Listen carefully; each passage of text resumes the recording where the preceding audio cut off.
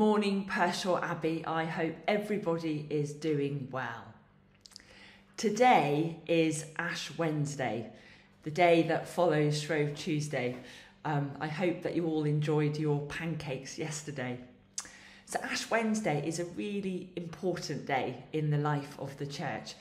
One of the many things that we do is to have a special service where we remember the start of Lent and think about how we're going to live our lives during Lent. So what I do before Ash Wednesday is I ask everyone to return their palm crosses to church.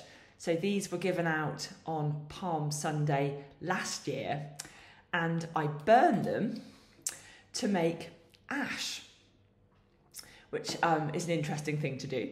And what we do at our special service is that I will mark everybody's forehead with the sign of the cross in the ash.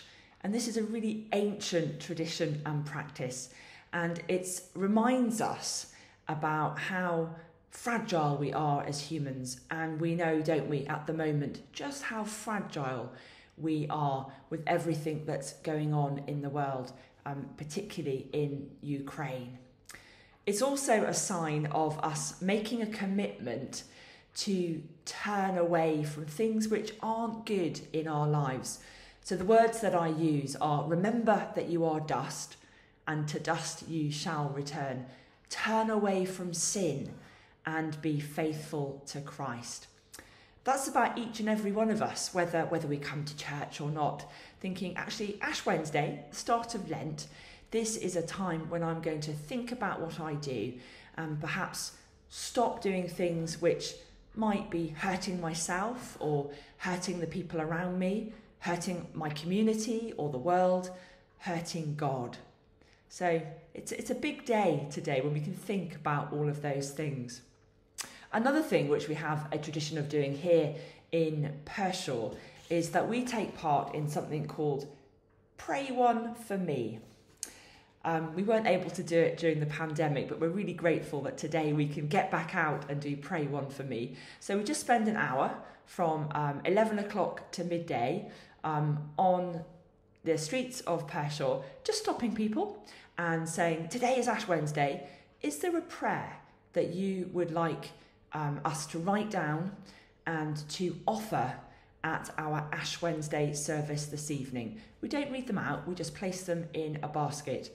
And it's a really precious time to be with others. And we're really lucky this year that Bishop Martin, so he's the Bishop of Dudley, is going to be joining us. So if you watch this vlog before 11 o'clock and then you see someone thinking, who's that round Pershore? It might just be Bishop Martin. But we're really conscious that today, with everything that's going on in the world, that there are so many prayers wanting to be offered. So if you see one of us, some of us will have churches together in Pershore sashes on. This is an ecumenical project. Just stop us and we'll write down your prayer. I hope that your Ash Wednesday is a special day, that in amongst everything that's going on in the world, all that you hope Lent to be, that you will be able to stop and give thanks for all that you have. Holy God, our lives are laid open before you. Rescue us from the chaos of sin, and through the death of your Son, bring us healing and make us whole. In Jesus Christ our Lord. Amen.